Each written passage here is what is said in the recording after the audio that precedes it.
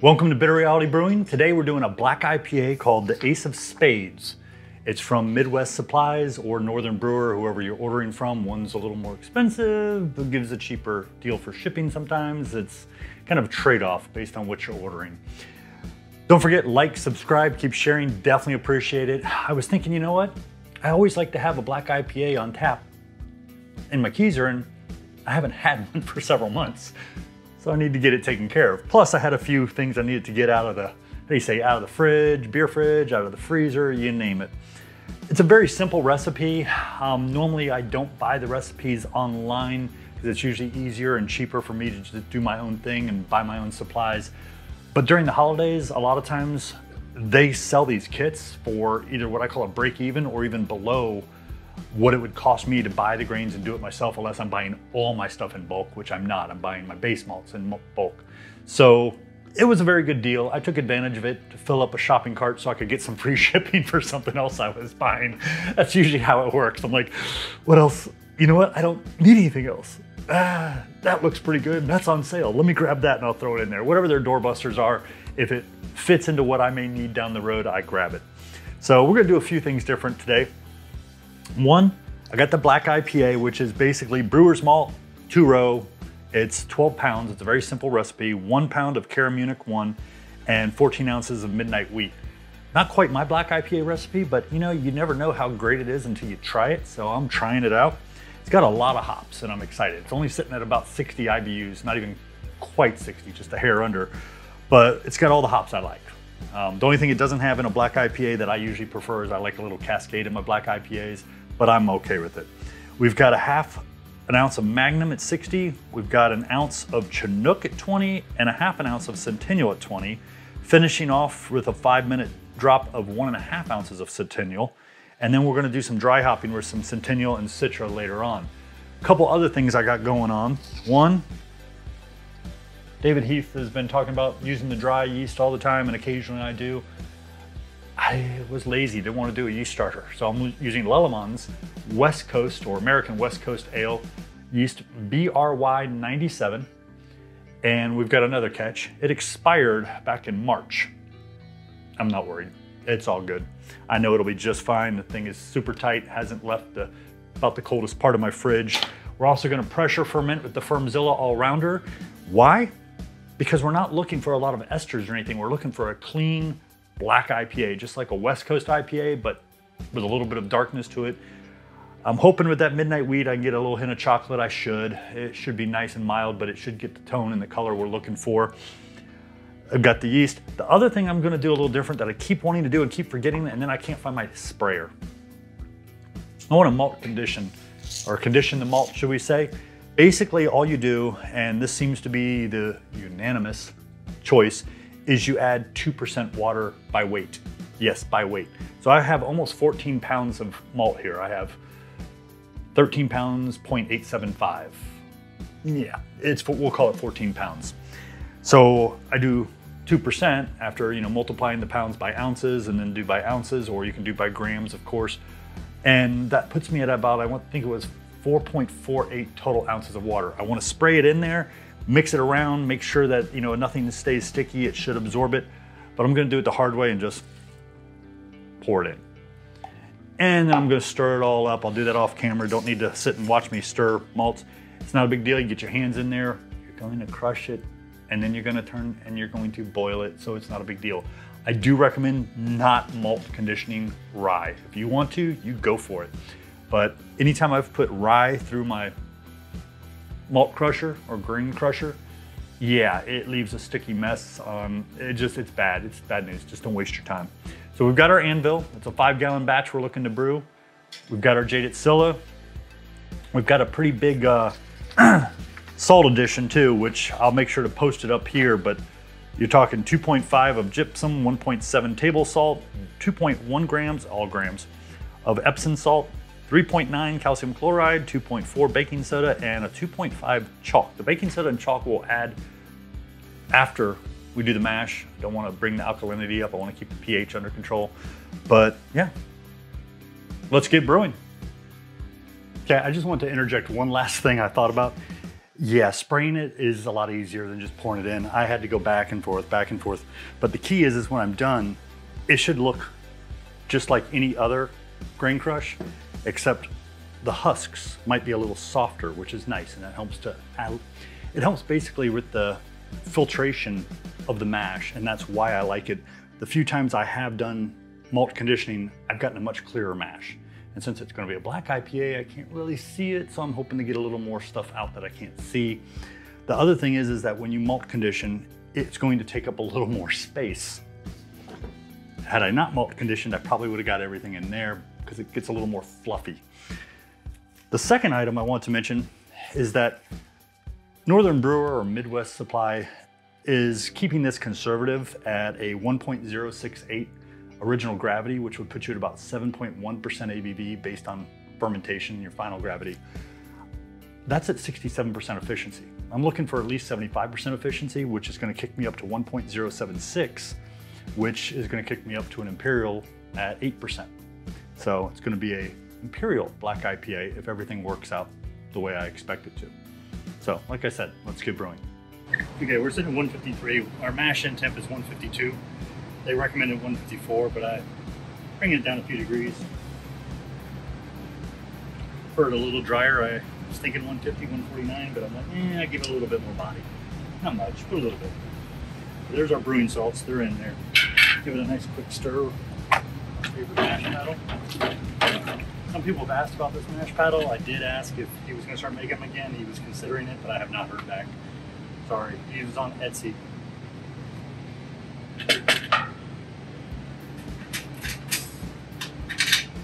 Stuff gets hot out here without a cover.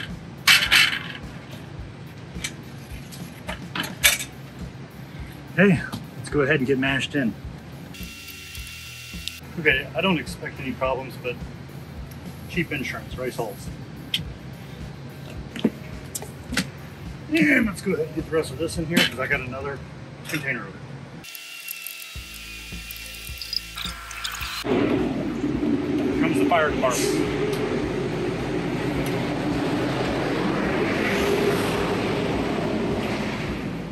I hear that about 12 to 15 times a day, sometimes a lot more. 4th of July, they were busy. Okay, we're sitting at 157. Yeah, see? So we're gonna drop our, whoops. We're gonna drop our temp, our power control down to 50. And that should start coming down. That's why I say don't do a strike temp on an anvil. You're just wasting your time. Quick brewing tip, when you're doing your mash, you're running your recirc, if your deck is lopsided on the liquid from the other side, it is what it is, but hey, it's looking good. Nice flow. Down to 152 already. We're gonna let it go for, it says 60 minutes, I'm gonna do 75, and then I'll kick it up to 168 for 10 minutes and mash up, and we'll be all good. Let's rock and roll. Sorry for the tractor trailer. It's been sitting there since we mashed in. It's annoying the hell out of me. I'm just gonna kick it up to 168 and I'm heating up the sparge water and we'll get ready to sparge out. I'll bring that back down to 50% after it hits 168, but I kick it up to 100% just so we can get there quick. Okay, not sure why it's going down, but we're gonna mash out. Call it good. Ow. As I burn myself. See if we can do the ring. And yes, I am getting close to putting the feet on here.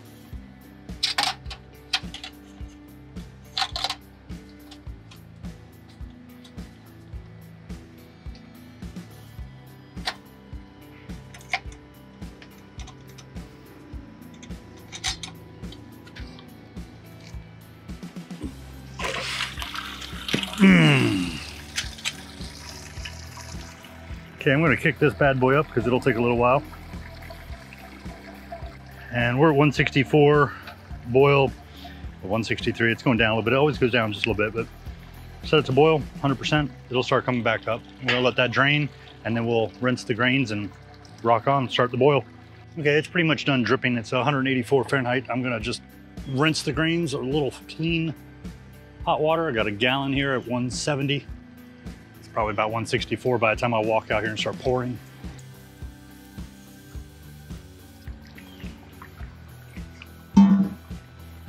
Probably gonna knock our temp down a little, well, not by much. Okay, once I get a little over 190 and 195, I'm gonna pull this off and we'll start our boil here shortly after that. Okay, we just hit 207. It is actually starting to boil. I give it about 2 more degrees.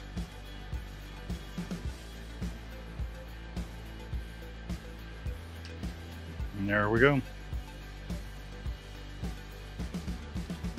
Okay, we got a good rolling boil. And we'll let that go for 30 minutes. We'll do our first hop addition and then we'll go from there. Okay, it's looking pretty good. Got the first hop addition. 1/2 ounce of Magnum.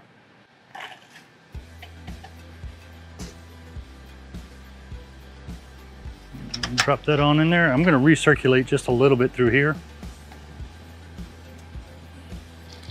That way I don't have any warts sitting in there that hasn't been boiled. We've got 60 minutes left. We got another 20-minute addition. So we're gonna go for another 40 minutes on this boil and then we'll do another addition.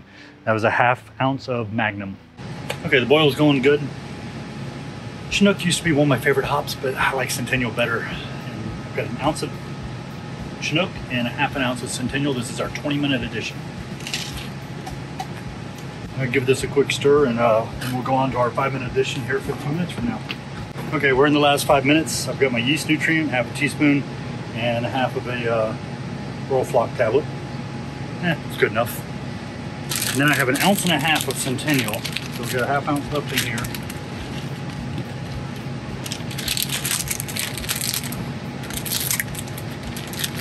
And we get a whole ounce right here. And there we go. And I'm gonna get the Jaded Scylla ready, drop it on in. It's gonna be dropped in into last right at the 0, but it's fine, I'm not worried. It's pretty clean, cleaned the hell out of it last time. We're dropping fast. I'm gonna go ahead, get into the carboy, measure it out, and then I'll dump it into the pressure fermenter. But we're at 128. I'm gonna go ahead and kill the power here because I need the dryer power for something else. Actually, I'm gonna leave it on because I need to know what the temperature is. So we'll let it go. Okay, so I had some problems getting the temperature down. Problem solved. Temperature's going down. Never question the power of a sump pump and ice. We are a degree below pitching temperature, so we are good. 66, okay, 2 degrees now. Okay, it was a long day, but we're done. And I got all kinds of stuff going on here at the end. Basically, we're looking at an original gravity of 1.074. I was shooting for 1.076. Technically, I'm probably closer to 1.76, 77 if I boiled off another 1/4 gallon. Yes, I ended up with a 1/4 gallon more than I expected to, so my boil off was a little lower than I expected, which was very unusual. It's usually a little higher than I expect, which for some reason, when I'm doing this, we're doing a dry yeast. We're doing the Lulleman's BRY 97 American West Coast Ale. And Beersmith is saying that I should have a 1.016 final gravity. I haven't seen that in a long time, and I didn't go crazy dry, but you know, I'm pretty close to the dry side on 152 Fahrenheit for the mash. But I'm expecting that at 1.074, if we did 1.016, we'll be at 7.7. But I'm expecting we're probably gonna be somewhere in the neighborhood of 1.012 or 1.014, which will put us somewhere around 8.3 plus or minus. So yeah, it's still gonna be in an Imperial IPA. The other thing, I always tell you, make the beer your own. Yes, this is Ace of Spades. Yes, it's sold by West Coast Supply, whatever it is, and Northern Brewer. But needless to say, they give you 1 ounce of Citra, 1 ounce of Centennial to dry hop. So I added 1 more ounce of Centennial and 1 more ounce of Citra. So I have 2 ounces of Citra and 2 ounces of Centennial. So I kicked it up to 4 ounces of dry hop. And then I made 2 ounce bombs over here that will drop into the fermenting beer once it's done fermenting. We're gonna do the pressure fermentation because we're gonna keep the esters down and we're gonna pre-carbonate. So when it's done fermenting and done dry hopping, we can put it in our keg, cold crash it for one night and instantly have enjoyable beer. Now I did do my one thing that I don't always do on darker beers is Clarity Firm. Like I said, I may or may not have gluten issues, but I know some other people that I share my beer to do, and that way I don't have to worry and they can enjoy the beer, so it's all good. I've already cleaned the hell out of this. I've cleaned the hell out of the scissors. I've cleaned the hell out of my hands. I've got my star sand here. I can spray everything down again if everybody gets really happy about it, but I don't really like my yeast packet to be wet as I put it in, because sometimes the yeast will stick around the edges. Now keep in mind, this is 3 going on 4 months overdue as far as expiration. Has no smell because it's dry yeast and rarely does it smell. Some of the saisons have a little bit of an odor. Okay, so we're gonna take this off, and I got one more thing coming. One more. And yes, I already put my tilt hydrometer in there, and I took a physical reading, and we're sitting somewhere around 68 Fahrenheit. Maybe a little cooler because I got all the way down to 64. But I figure it'll warm up, not a big deal. Okay, so there's the yeast. I'm not worried. I know it's gonna kick off. You can see all the bubbles on top from me moving it around from the one carboy to the pressure fermenter or the All Rounder Fermzilla. Now, here is the next big thing we're doing. Okay, I know you've seen the flautet, which is something like this, but you haven't seen the flautet. Yeah, making sure I'm saying that right, from Trong on eBay. He sent me a beta and I tested it. We had a little issue. It was corrected, not a big deal. It was something to do with the metals. But this is awesome, and I'm testing it, and I've got a bunch of videos coming out about different types of basically floating dip tubes. But this one has a 500 micron filter, and then inside it has an additional second filtration at 300 micron. And there's a lot of really cool ands where you can use it with your current systems, and I'll show you how in another video. That's why you subscribe, that's why you watch the videos, and you look for the posts, and if you want to get notifications, great. I'm not gonna say that, I hate getting notified. I go on, I find it, it's all good. Okay, this has been sprayed down massively and almost cooked in hot water, so I'm not worried. My hands are probably dry from star sand, if star sand dries them out. Okay, and this does fit right over this, nice and neatly. And pop that in there. I'm trying to think, did I forget anything? Oh my God, did I forget anything? Okay, you can see the magnets up here. We've got 3 magnets on both sides. This is 2 ounces of Citra, this is 2 ounces of Centennial. And once the fermentation is done, which I'm gonna put it up around 5 PSI initially, and as it's fermenting, I will keep it at around 10 PSI. But as soon as it's done, I'm gonna drop those in there for 4 or 5 days, and then we will go right on to transferring to a keg and enjoying it. Probably the very next night. That's what's so cool about pressure fermentation. If you're not doing a Belgian IPA or a Belgian, well, if you're not doing a Belgian or anything where you need the esters, yeah, pressure fermentation is the bomb. For anything you need clean, should we say. That's it, we're done. I'm gonna put a little PSI on there. Yeah, whatever, pressure, you know what I'm talking about. We're gonna put this in the fermenter. I'm kind of concerned about the height, but if it is, we know we can flip that bottom piece down and lower it a little more. And I'm gonna get it in there. I did get stainless steel tops. These are connected to plastic. I'm not really worried right now, although this one I chewed it up a little because it was so tight I had a problem getting it off. And there's a little pressure in there now, but we're gonna tighten this up and we're gonna put a lot more pressure in there. Thank you again for joining us here at Bitter Reality Brewing. Yes, I changed the background, and that's not a green screen. That's just another background. Don't forget to like, subscribe, share, and keep watching for part 2 of the Black IPA, Ace of Spades. Thank you again, I appreciate it.